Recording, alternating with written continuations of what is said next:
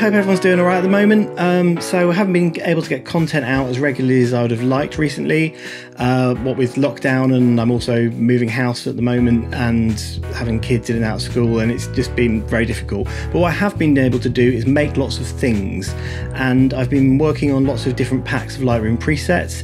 I know a lot of you have been asking when these are coming out, so I thought I better release the first pack of these, and this is a Fuji film emulation pack. This is for Lightroom and for Adobe Camera Raw and Photoshop. You do need the Creative Cloud versions of those for these to work, because they use profiles and it needs to be an up-to-date version of that. It's not going to work in older versions of Lightroom. They use profiles and a few other features that only appear in the newer versions of Lightroom. Anyway, so let me show you them. When you download this pack, you'll receive a zipped file. When you unzip that, you'll get two folders, one with some overlays, film frames, film dust, light leaks in, but also the main folder with your presets and profiles. To install these in Lightroom Classic, go to your Develop module, go to the little plus here and go to Import Presets. There you can then select these are your profiles and your presets, import, and it should do everything for you. And here are your presets now. To install these in Lightroom CC, which should then sync with your mobile app, you go to the presets button here and click this ellipsis and go to import presets, or you can just go to file and import profiles and presets. Then select all these, click import, and here are your presets. And these should now have also synced to your mobile application as long as you have a Creative Cloud subscription. To install these in Photoshop, open your Camera Raw feature. Go to this presets icon here. If they're installed in Lightroom, they should already be here, but if they're not, click this ellipsis and go to import profiles and presets. You can import them from there. So I've jumped into Lightroom Classic now to show you this, and over here in our presets menu we have our presets, which are here, and these are not to be confused with color profiles, which are over here. These are the Fujifilm color profiles. You just need to install these. You don't need to worry about applying them. They will be applied when you apply the presets. So in our list here we have some grain options. We've got 35mm and 120 medium format grain. We have some reset options. We have 20 different film stocks there, and we have 9 Lightroom generated frames. And I say Lightroom generated frames because I also have included some frames that I scanned from film that I have shot. These are saved as PNGs and you can apply them in Photoshop. I'll show you that in a bit. So our film stocks are divided into black and white. These are the ones that start with BW. We've got the instant ones, color instant, CI. Those are these ones here. We've got the color negative, which are CN. These are these ones down here. We've got quite a few of those, and we've got the colour positive, the slide films that begin with CP. So in our black and whites, we've got Neopan 400, Neopan 400 CN, which is a black and white film that uses a C41 process. We've got Acros 100 and Acros 102. Because they re-released that. HC stands for high contrast, is the high contrast versions, and I've got one here with a red filter. And a red filter, if you don't know, when you take black and white photography, it doesn't make the shot red. What it does is it takes the colours that are red and have red in them, like orange and pink and magentas and yellows, and it raises the brightness of those, and colours like blue and green it will make darker. So for example, we've got an Acros 100 here, but if we want to put a red filter on that, we get lighter skin tones there. It might be easier to see with these books here because we've got some clear colours here. We've got a red book there which is kind of gone a dark grey, and this blue book which you can still make out the black text on, but if we had a red filter then the blue goes pretty much black and the red and the yellow become a lot lighter. So next down we've got our colour instant. This is just a bit of fun really. It was the Instax stocks, which are sort of very degraded. They're just it was kind of Fuji's answer to Polaroid instant films. I've also got an instant film frame which you can apply to these and some dust and things to give it that more authentic look. So next down we get to our color negative films. So we've got Fuji Color 100 and we've got Fuji Color 100 Warm. That just makes it a little bit warmer. So what we can do is we can maybe like up the grain on that a little bit, and we can add a frame like that. And you know, I think that's a little bit bright, so I'm just going to take down the exposure a little bit.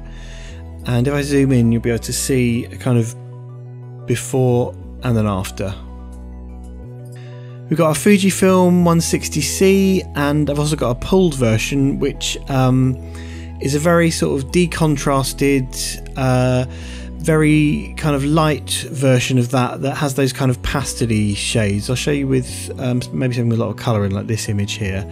So it's quite a popular look at the moment, that kind of very sort of overexposed but very kind of flat look. If we look at like how the pink here goes and stuff, I find myself using this one quite a lot. So next down we've got 400H, which is a film I shoot a lot. I've included 3 different frames to apply to your images with this one. It's got nice sort of soft tones, a little bit of a green tint. It's one of my favourite films, this one. I've also got a high contrast version. So let's look at 400H high contrast on this shot here, and we've got those lovely kind of slightly greeny filmy tones here. So next down we've got our slide films, our colour positive films. We've got an Astia 100F, although this shot I think this would look good with an Acros with a red filter, because it'll make that sky really dark. Yeah, I like that. That's good. I've got a Provia, and I've got a low contrast version of that too. Got a Sensia 200 expired, which gives it that kind of expired film, slightly sort of faded look. Let's just bring the exposure down at this a little bit.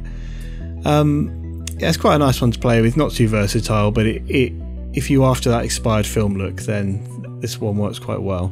But what I use much more of is the Velvia, which is this one here, which has these lovely kind of punchy colours, gives it that slightly kind of Martin Parr type look.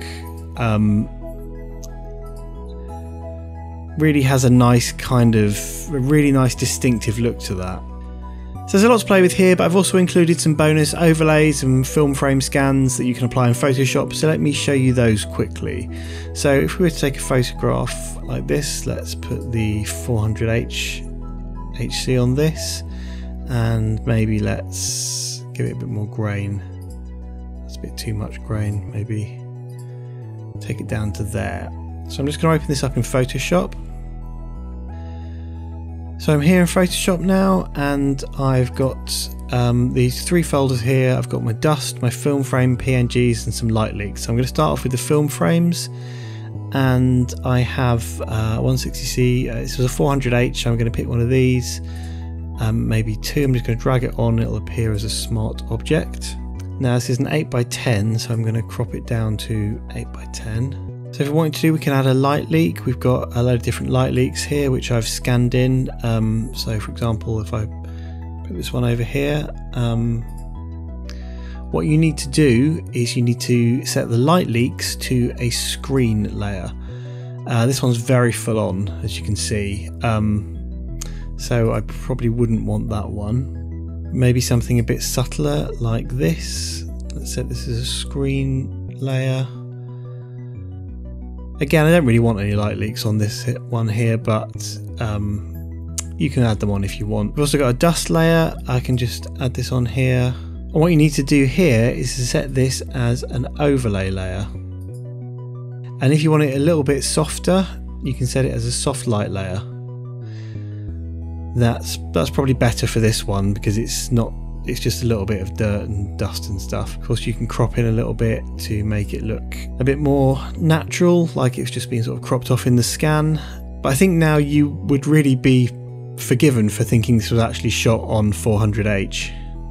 So some of these looks are quite subtle, some are more full on. I mean, there's so much that goes into making a film look the way it does, from how it was scanned to how it was exposed to the temperature of the developer to the age of the film, how it was stored. There's a plethora of factors that make the final images look completely different from one another.